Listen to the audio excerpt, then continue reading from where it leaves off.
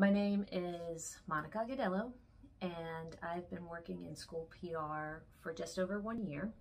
I serve as the webmaster for Chesapeake Public Schools in Chesapeake, Virginia. I'm a proud Latina, a proud daughter of two first-generation parents. My parents immigrated to the U.S. from Colombia, and I wanted to share with you all my favorite Spanish phrase.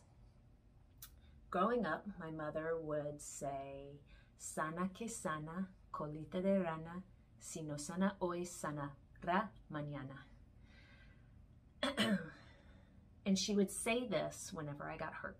So like if I scraped a knee or, any kind of boo-boo or owie, she would come over and rub wherever I got hurt and say, "Sana que sana, colita de rana, si no sana hoy, sanará mañana." And the translation of this phrase, sana que sana, means get well, colita de rana, tail of the frog, si no sana hoy, if it doesn't get better today, sanará mañana, it'll get better tomorrow. And now as a mother, I have two daughters, I have said that phrase to them more times than I can count. And it's like a magic, I have even witnessed my own daughter say it to herself, sana que sana.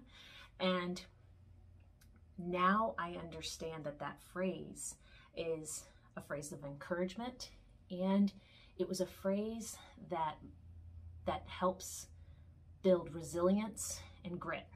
And I can't think of two values or two superpowers that have been instilled in me by being raised by two strong Latino parents than grit and resilience.